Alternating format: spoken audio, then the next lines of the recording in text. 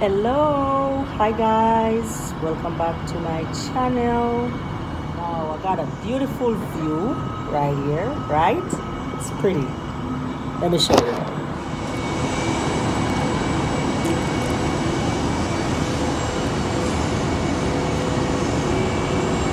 Very nice view.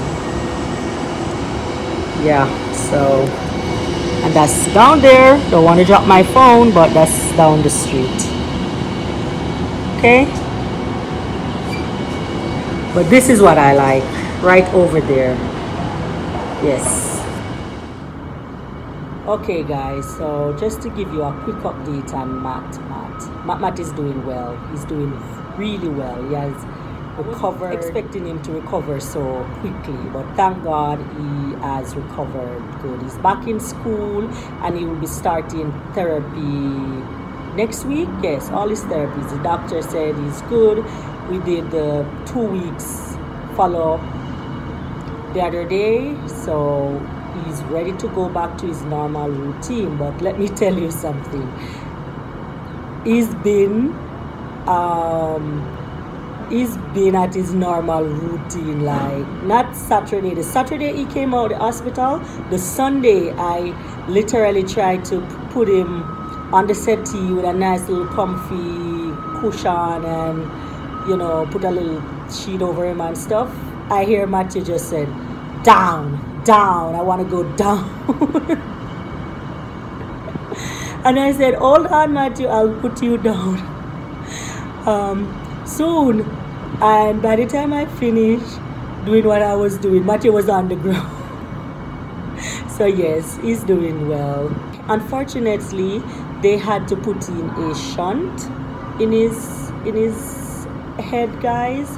So yes, that's where it is. I'm not a big fan of the shunt because of all the mishaps that can happen, right? It can, you know, malfunction in terms of it get blocked, infection, and of course as he gets bigger he will need to do other surgery to extend the tubing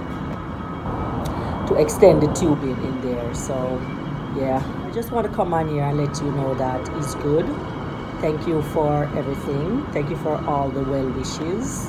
You know, I wasn't able to get to everybody directly, talk to everyone, but I saw the comments and I also got the WhatsApp messages, so thank you.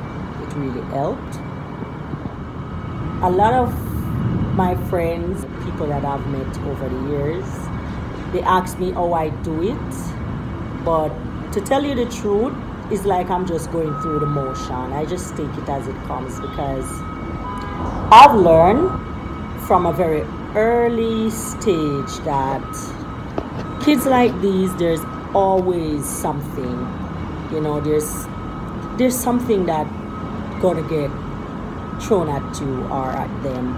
And yeah, I don't know guys, I just really, it's almost like I'm a robot. I just move as it goes or as it comes, right? But I know that it is going to happen, or things like this do happen, so I just keep optimistic. But I have to say, it's very hard though. It's hard, don't get me wrong, it's hard. But when you're in it and you know that you have to do what you got to do, then it's almost like your body goes through the motion, you know, it becomes routine. Because my life has always been like this. When I gave birth to him, it was surgery the following day. Then a couple of months later, it was surgery again. Another time, he had to go back in the hospital because one of the wound was not healing properly.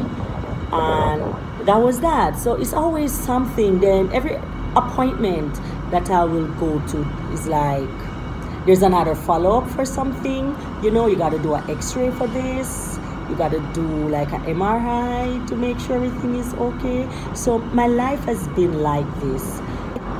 It's almost like it's normal, but nothing about this is normal, right?